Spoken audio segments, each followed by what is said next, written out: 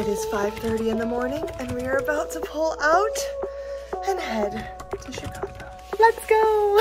The drive was long, but we had these beautiful, delicious donuts to keep us fueled and ready to go, so when we got there, we could take on this move. Okay, that was okay. Starting to think that's not the right key. Okay, that's not the right key either. Here we go! Oh my god!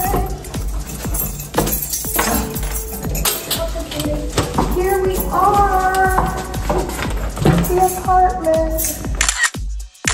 So unfortunately, because I'm an amputee with an upper arm limb difference, I can't do a whole lot of lifting, so my family and friends had to do a lot of the grunt work. Thanks, guys. I did have several jobs, though. I had to stay by the truck in this smelly little alcove to make sure nobody stole anything, and then I had to stay by the elevator to make sure nobody stole anything before doing the real work. Organizing. There's something so wholesome and so on brand about my new kettle being the first thing that I find in my boxes to unpack on this moving day. Time to spill the tea! Less than 20 minutes into unpacking and I was already sweating. So the hair had to go up.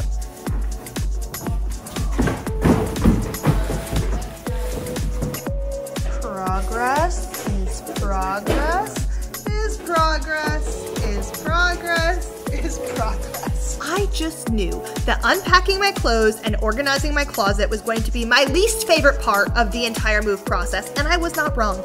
It sucked. I was truly appalled by how many clothes I have. It is very clear to me that I need to do a deep purge and a reorganization of this space. So if you want to see that, be sure to hit that subscription button and notification bell because we're doing it together. But seriously, this is a mess. Where have these clothes lived for the last 6 months in my tiny childhood home? Let me say, I definitely worked up an appetite. Natasha, what do we always do when we get together? We eat pizza. And where are we right now? We're at Giordano's. After all that work, I was in some desperate need of hydration and cheese. And cheese did I get. Just look at this. Not too shabby. And we have some leftovers too. After pizza, we went to the grocery store quick and then came back for more unpacking, which I clearly was in the mood to do.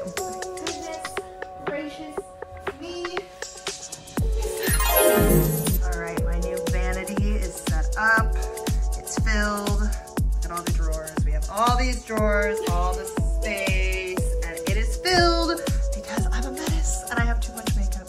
Isn't that right? Girl, you don't even want to see how much makeup I have.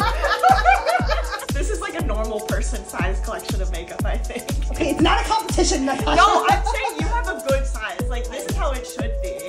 I know. I'm proud. But I'm also bringing you more makeup, so. I've condensed, actually. I got rid of so much. Yeah, I do that every once in a while, because I'm like, you ever just like smell a makeup product and you're like, I don't need to keep this. Yes, this vlog, I am not the cinematographer of the friend group.